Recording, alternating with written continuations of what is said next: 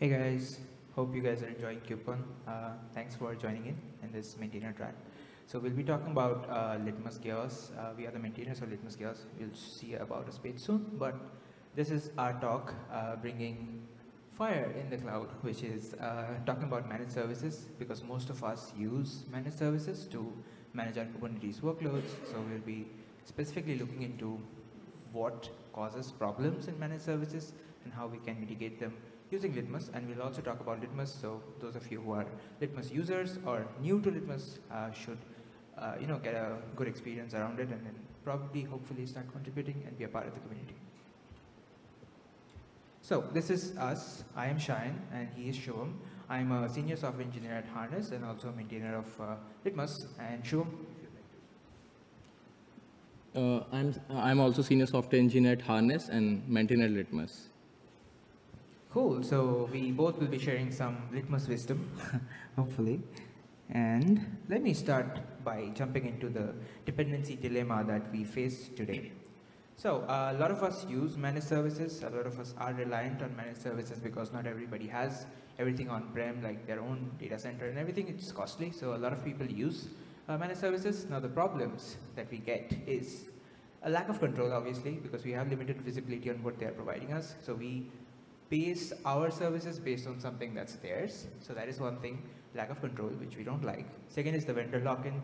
You might argue that we don't really have vendor lock-in since we have our systems set up in multiple clouds, so that way we can pull everything out from one, shift it to the other. But there's definitely a vendor lock-in because the layer between your services and the actual vendor providing it is opaque to you guys. So there is a vendor lock-in because there are proprietary technologies that they are using which might not be open to you in the backend. And then there's a trust issue, obviously. So the availability, reliability, uptime, everything is based on what they promise you, but yeah, it's a trust factor. Cool. So before jumping into chaos engineering, this is a scare slide because outages are expensive, and these are some experiments. I'm not calling anybody out, trust me. But yeah, these are some of the actual outages that had happened, and this causes sort of a fear, or what do we say? We don't really like having outages because of things like this. It's very costly to the business. It's very costly to the developers, the employer, like the company in general, because it doesn't not only does it affect the company reputation, but also the lack of customer confidence in you, and also the employee confidence in its own org.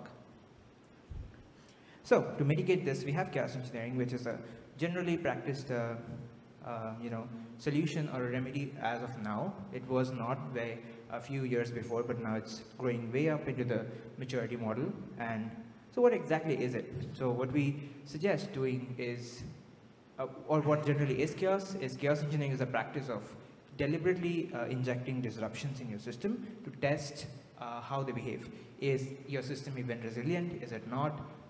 If something happens, does it have the ability to come back up? So all this kind of things we can test via chaos engineering. Now, what are the principles that typically we should be adhering to when we talk about chaos engineering? You should have a system to test, first of all, obviously, and then you need to simulate certain experiments. So this has to be specific to your use case. You should specifically select certain faults, chain them together, and then kind of be able to create a hypothesis around it. Then you have to run the chaos experiments on the targeted system, observe using monitoring, APM tools, observability, and then use those learnings to improve your system. So this is the entire cycle of chaos engineering that we advocate. So now, the more the better, but it's a little scary because the more chaos you do, the more expensive it is, and the more chaos you do, the more things you break. So it's not really the perfect thing to advocate, but it is also the perfect thing to advocate because you are really making your system very reliable, and there's less and less amount of outages that you would expect, or you would be more reliant on your own services uptime when an actual chaos happens, when an actual outage happens. So the things about quality, speed, and developer productivity, this in turn advocates the functionality of better developer productivity in case of how much time is being saved by the developer not having to go around and figure out what went wrong, make things back up again. Also, the speed at which you do this. If you keep doing it again and again in game days, in every set intervals, you would basically be much more resilient towards things happening. So your speed at deploying, releasing, the cadence would of course increase. And also the quality. If you have chaos, your quality is definitely better because you're definitely better than the others who aren't practicing this. Next. Cool. So now jumping into the context. So this is something I specifically wanted to talk about to give you an example of how you might look in for a vendor lock-in system. So a lot of people are dependent or using managed services today, and managed services is very good because it gives you everything out of the box. You just plug and play, you use it, it's easy to use, easy to manage. But there's this thing, right? There's a layer. You don't really know what's inside, what's the proprietary tool, or what's the infra they're using. It's generally an opaque space. We're just using it, we are relying on them, and maybe it's good. It's 100% uptime, but it's really hard to believe. There's something that might break somewhere, and you have to figure out, or you have to wait for them to fix it, and then your systems might get back up. So you are doing everything, you're practicing chaos engineering, you're doing 100% right, everything perfect, but it's on this side of the line, not on this side of the line. So we are trying to advocate doing something which includes breaking stuff, not just on what you see, what's visible to you, but also on the entire infra, whether or not it's opaque to you or visible. Cool, so some of the examples, this is not what we will be showing you guys today, but this is a reference to what you can do, or what I mean by the previous slide. So some of the scenarios where chaos engineering might apply to a system, specifically AWS specific or specifically managed service specific, is, let's say, your RDS failing over. So you might have a data fallback mechanism. You might have load balancing, higher availability, or scalability issues. So these kind of things you can test via chaos engineering, specifically in the database context for the EC2, because EC2 is a widely used service. So you can check if there's impact on failure, what exactly is impacted when you induce or simulate a failure like that. Also, is it highly recoverable? Also, does it have higher availability? So things like that you can check with a service like EC2. So similarly, there's so many services, you can try so many things. Lastly, I can talk about the Lambda function, which is a serverless. So serverless depends a lot on the triggers, depends a lot on the configuration that you're provided with. There are multiple layers to serverless, so you might want to check each and every layer, which might be costly, but then it's safer. You can check the triggers or some misconfigurations that might have been caused, which may affect your Lambda, which might affect the performance or might affect the general configurability of the Lambda function. So let's say if you push in the wrong configuration, your entire Lambda can go down, your entire triggers can go down. So you might want to check the serverless architecture of your Lambda using chaos engineering. Cool. So some of the hows of chaos engineering. So these were the whys of chaos engineering up till now. So why would you want to practice it? But this is the how. So how you can actually practice chaos engineering in a context like Lambda, or a context like AWS managed services. So there are misconfigurations, like I mentioned. So it could be improper network configuration that may lead to disruptions. It could be inadequate allocation of resources. So in that case, you might end up spending more or end up spending less than your actual optimum load, which might cause spikes, obviously. And then you can have mismanagement of Lambda using either RBAC capabilities, which shouldn't have been there. You can manage your Lambda effectively by controlling your RBACs, by controlling your individual triggers. So a lot could be done, but yeah, this is just a simple list. Now for the database, so this is simulated database. This also includes your services which are data related, doesn't have to be RDS specific, but yeah. So simulated synthetic load is specifically inducing simulated synthetic load to databases which can inflate your resource usage. So you can actually check for resource usages in your database. Is it actually hitting what you are aiming for, or is it below that? You can test the scalability, higher availability of the data. You can also check if your data loss is actually impacting customers. If it is, what could be the possible solution? Maybe you want a cache service. Maybe you want to avoid data loss by storing it somewhere else. Maybe what happens when there's an outage in your database? Where does the data go? So things like that you can kind of wrap around and generally target for services like these. So introducing Litmus. So this is the project we both work on. We are the maintainers, along with a couple of other amazing maintainers. So the project actually started in 2007. So it's started as a 1.0, which is now 3.4. Which is open source, of course, and generally available. The APIs are open source. The command line is open source. So the project generally was started as a method for SREs to observe and look into chaos engineering and some of the easier sort of chaos and breaking storage, OpenEBS, how we can mitigate that. But then it kind of got a lot of traction from the community, and we shifted it to a much larger project. So it's currently an incubating project as of now in the CNCF. And the main objective is to install Litmus as a on-premise solution in your cluster, in your customer's cluster, and then use it to find vulnerabilities in terms of chaos vulnerabilities, like chaos, inducing chaos using multiple faults, and figure out what's wrong in your system, and then of course improve the reliability or resiliency of it. So yeah, that's Litmus for you. It's a growing community, and would love if you guys, if you are not already, be a part of the community. So next, I'd like to hand it over to Shubham. He can specifically talk about AWS chaos and move forward. Hi, I hope all of you can hear me. So in Litmus, we have a Litmus SDK where you can generate your new experiment. So you can, based on your hypothesis or use case, you can create a new experiment. And once the experiment is created, you can upload that experiment to, or the charts to the Chaos Hub, which is your custom hub. So in default hub, we have 50 plus experiments. So based on your use case, if you want to create a new experiment, you can generate that experiment and upload your chart to your hub, and then you can use that. You can connect to our front end, and then from the front end, you can run that experiment. To generate a new experiment from the Litmus SDK, we have, in the left-hand side, you can see we have a couple of steps. So mainly it is, first step is to check the steady state check. So based on your application, if you are, if it is a Kubernetes, you can check the, if it is a Kubernetes pod, then you can check the pod statuses. If it is AWS instance, you can check status. So you can check the status of your targets, or if there is any other SLO, or if you want to verify, you can run the probes in a SOT mode. The next step is inject chaos.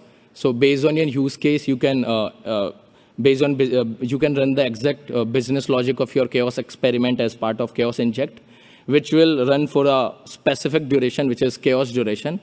And once the chaos duration is over, then it will be reverted. So you can update your revert chaos step.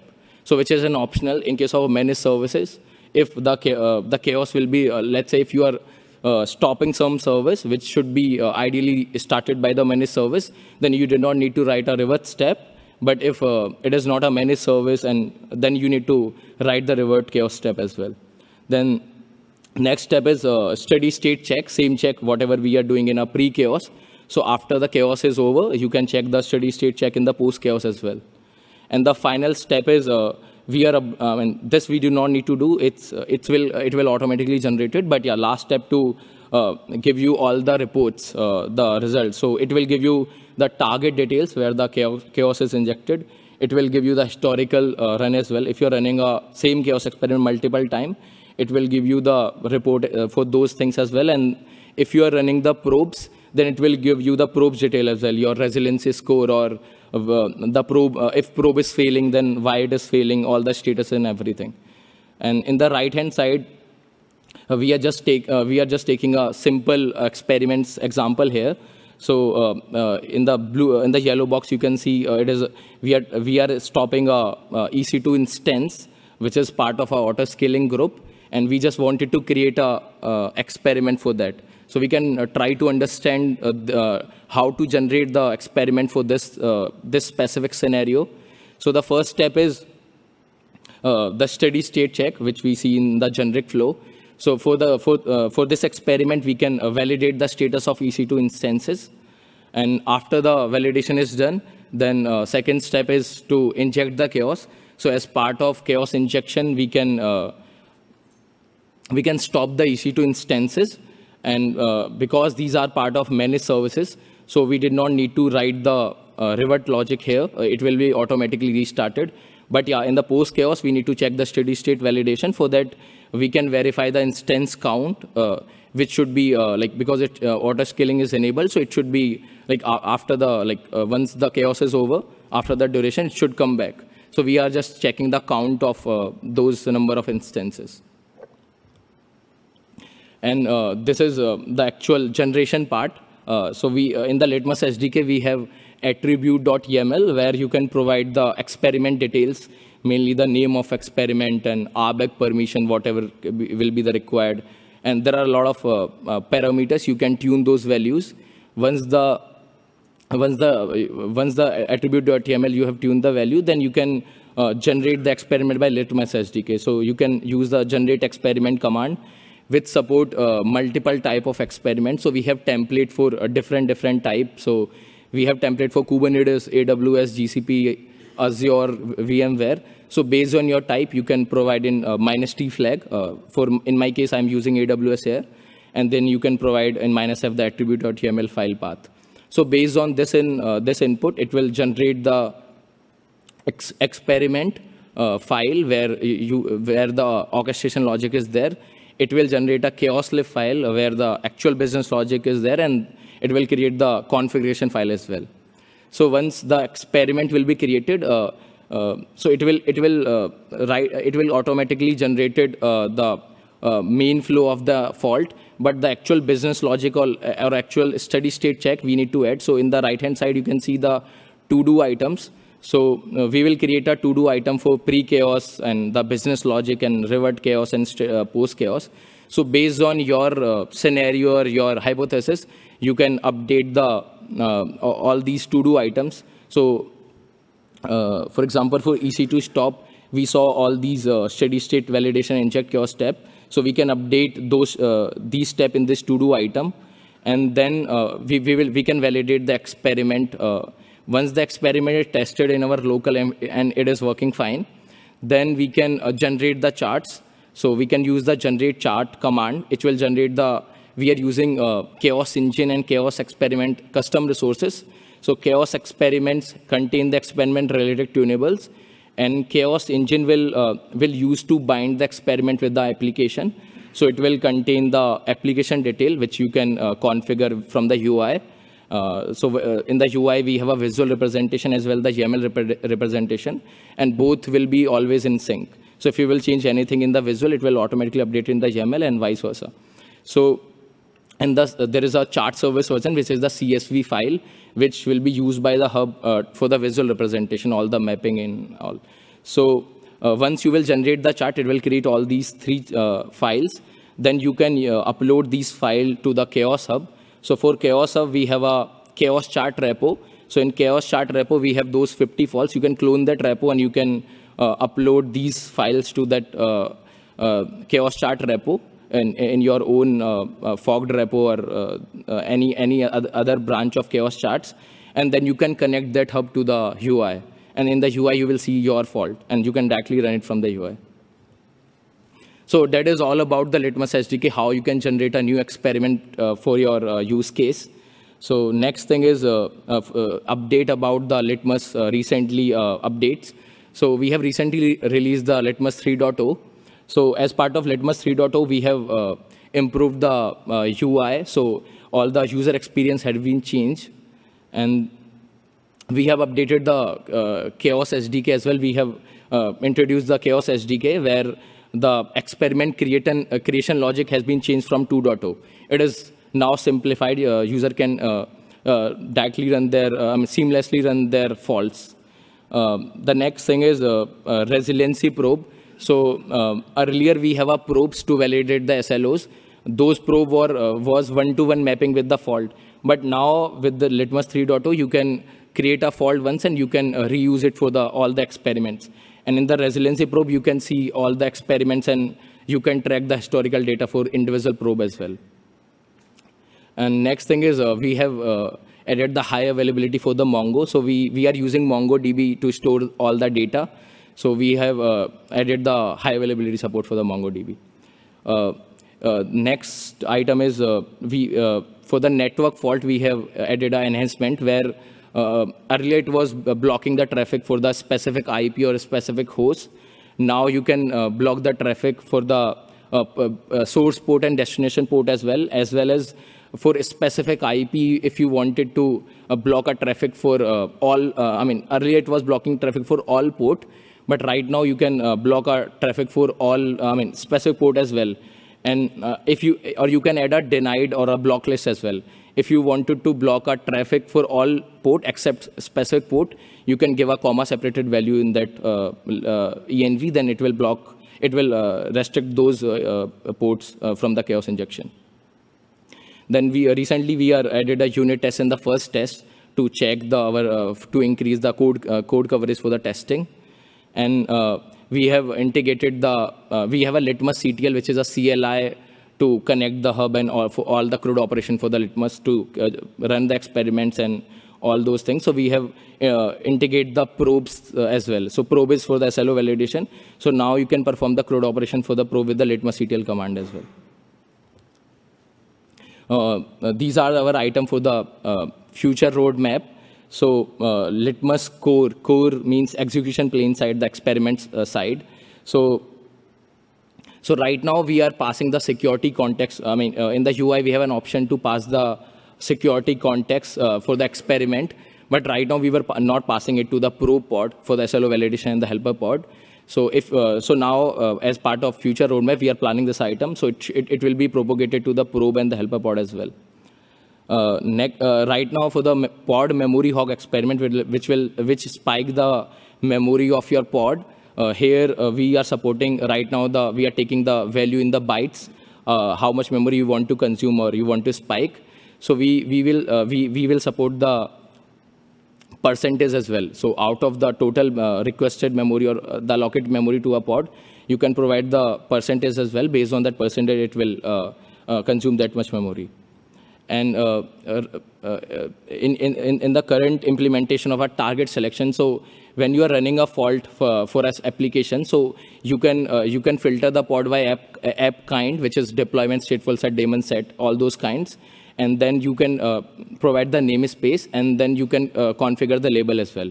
So now the enhancement we want to do is we can support the only by app kind. So if you will provide the deployment without the label, then it will randomly select it's just increasing the blast radius. So it's, if you wanted to randomly delete all, without any label, if you want to delete all pods which belong to a specific app kind, then you can, we will add the support, as well as for the label without app kind. Or right now we are not supporting the set-based labels.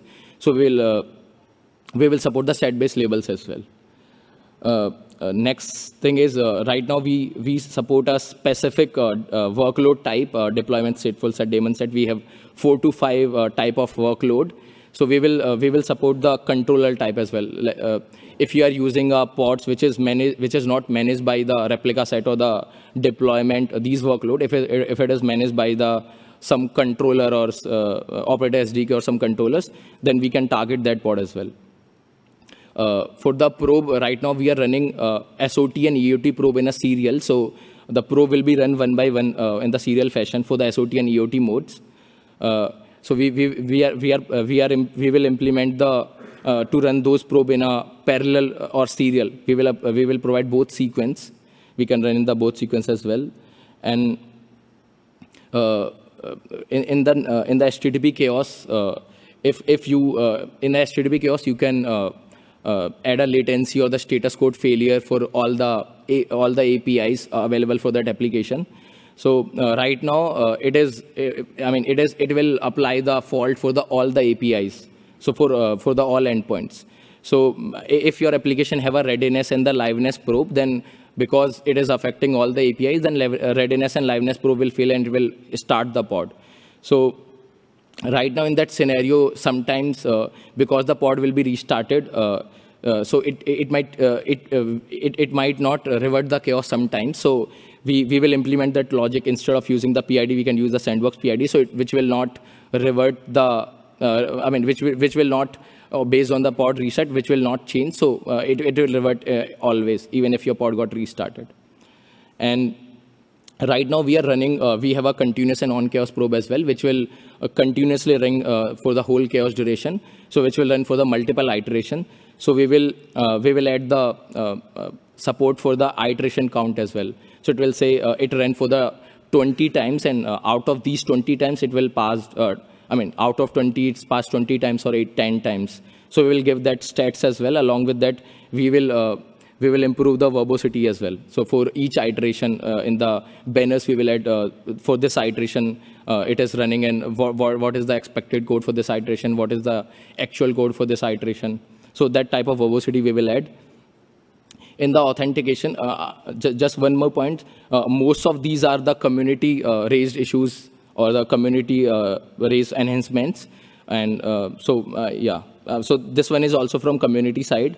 So we will, for the login, we will do the DEX integration. So for the login thing, from the login screen, you can log in with the DEX integration as well. Next item are from the UI and the front end side. So in the front end right now, whenever you select the infra, on which infra you want to inject the chaos, so right now it will list all the infras. So we will add the grouping based on the environment. So we have an environment for a specific thing, and each environment can contain multiple infras. So right now it is only showing the infras from all environment, then it will show the grouping as well. So they will know if they have a same infra in two different environments, then you can uniquely identify which infra is from which environment. And in air-gapped environment, right now, if they are connecting a default hub, they were seeing some issues because it is a public URL from the GitHub chaos chart repo. So we will provide an option to configure it, or configure it. We can change the URL. They can convert the default hub to their own hub by changing the URL based on where they are hosting the charts. Or we can disable the default chaos hub, and they can connect their own chaos hub based on where they are hosting that chaos hub. Next set of items are from the orchestration. So right now we are not have the support for the multiple project or multiple owners in Chaos Center, the UI. So we will add a multiple project and multiple owner support. So right now this is a LFX issue. LFX mentee is working on this. Next item is for the subscriber is our execution plane component, which usually communicate with the control plane. It pull for the task from the control plane, and whenever it get the task, it execute the task. So we will add a client certification or custom certificate. If somebody is using HTTPS, then they can have their own certificate as well. So that support we will add in a subscriber. Next item is halt test when control plane is down. So if they are running because they are running Litmus it is not SaaS. They are running in their system in their cluster as well. So if control plane is down, then right now it's stuck. The experiment is stuck, right? It will not automatically halt the test. Once the control plane is back, they will click in the UI, then it will halt the experiment. So we will add a support to if the communication is break for some critical value, or we will set some value, and then it will automatically abort the experiments based on communication breakage. Right now, we have a infra installation two ways. One is a cluster scoped, or one is a namespace scoped. So in namespace, it will allow only in that namespace, but in cluster scoped, it will list you all the namespaces. You can run the chaos in all namespaces. But we will add a capability to restrict the some namespaces. If you install the Litmus in a cluster scoped mode, but if you do not want it to allow to run in a specific namespace, then you can restrict those namespaces. You can add that list that you should not inject chaos in these namespaces. Then it will not show in the UI whenever you will configure the target application, then it will not list those namespaces. Then we will add a force disconnect option to clean all the resources. So right now, as part of whenever we are deleting, so whenever we are deleting the infra, so we need to, it will delete from the UI and it will give you some command which we need to run the cluster. So we will give a force delete option as well, which will automatically delete. And the next thing is a GitOps support for the Azure Git. Right now we are directly connected. We are not connected. We can't connect from the Azure Git right now. Then we can connect from the Azure Git as well, the Chaos Hub, if that is hosted on the Azure Git. And then if you are using, we are using Kube API. We are using Kubernetes for the Kubernetes experiments. Then if sometimes we see because of some Kube API, some throttling, or because of some reason, sometimes the Kube API is failing. So we can add a retry. We will add a retry there, which will make sure that it will run always. And then next thing is for the unit test and E2E coverage. Then we will keep adding the unit test and the first test to increase the coverage. Yeah. So you can join the Kubernetes Slack. In the Kubernetes Slack, you can join the Litmus channel. And we have a Contrib Fest for the Litmus at 2:30. Then you can scan this QR code for the Contrib Fest. And if there is any feedback, you can scan this QR code and give the feedback. Yeah, thanks for listening us. We are open for the questions.